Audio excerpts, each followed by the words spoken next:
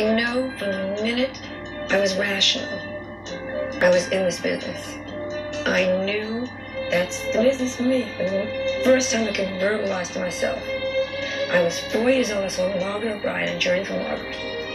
And she was my age. I said, why is she up there and why am I sitting here in the Brooklyn Cameo Theater watching her? This is all wrong. Joan Rivers was born Joan Alexandra Malinsky to Russian immigrant parents in Brooklyn on June 8, 1933. She attended Barnard College in Manhattan, where she pursued her interest in performing, determined to succeed in spite of her parents' strong objections. Well, neither one of them wanted me in the business, and I was very bitter about that. And my dad was adamant about not having me in the business, so I think that caused a lot of bad feeling. And then after I started to do well, he was the proudest of all. After years of struggling, Rivers finally landed a stint at the Second City Comedy Show in Chicago. And in early 1965 came her big break, an invitation to appear on The Tonight Show with Johnny Carson. That also led to Rivers meeting her future husband, British film and television producer Edgar Rosenberg. He was Peter Sellers' very good friend, and they had a script they wanted punched up. And I had just done the Carson show, and they had said, oh, there's a very funny girl writer. She'll do the script. And we met with the script, had a conference, and we married in 4 days. I just knew it was right. Don't ask me, there's nothing to explain it. And it wasn't passion. It was everything. It was just right. Rivers made several more appearances on The Tonight Show, as well as The Ed Sullivan Show. And in 1968, gave birth to a daughter, Melissa. So I was very child-oriented. I really adored Melissa, and adored being the scout mother, and adored being the teenager's mother with all the kids, and adored... Halloween for me was more fun than for her. Throughout the 70s, Rivers' star was on the rise. She was everywhere from TV comedy and variety shows to the Vegas Strip. Her tough-talking style of satirical humor broke through taboos and overturned what had been considered acceptable female behavior. In 1983, Rivers, already a household name, was hired as Carson's regular guest host. But 3 years later, their longtime friendship ended.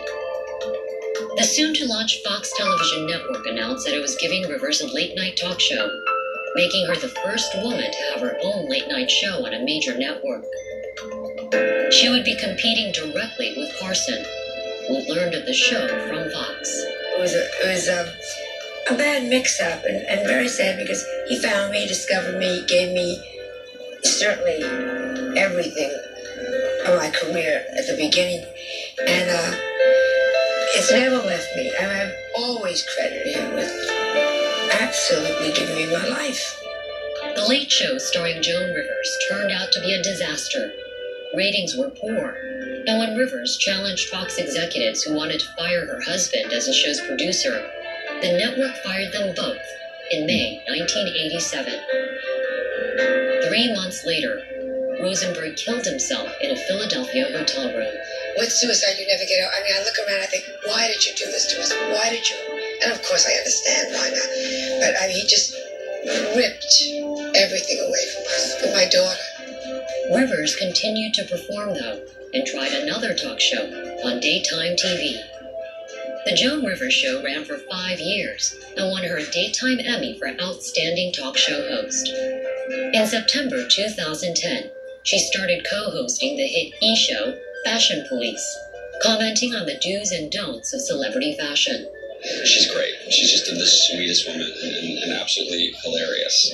So my laughs are not canned. Those are genuine. The show was still riding high in the ratings in the summer of 2014, when on August 28th, Rivers stopped breathing while undergoing a minor throat procedure at an outpatient clinic in New York. Resuscitated an hour later, she was transferred to Mount Sinai Hospital and put on life support. Rivers never awoke from a medically induced coma and died on September 4th. She was 81. As news of her death spread, tributes poured in from friends, family, fans, and fellow celebrities. On September 7th, A private memorial service at Temple Emmanuel in Manhattan was attended by 1,500 people. Howard Stern delivered the eulogy, describing Rivers as brassy in public and classy in private, a troublemaker, a trailblazer, a pioneer for comics everywhere.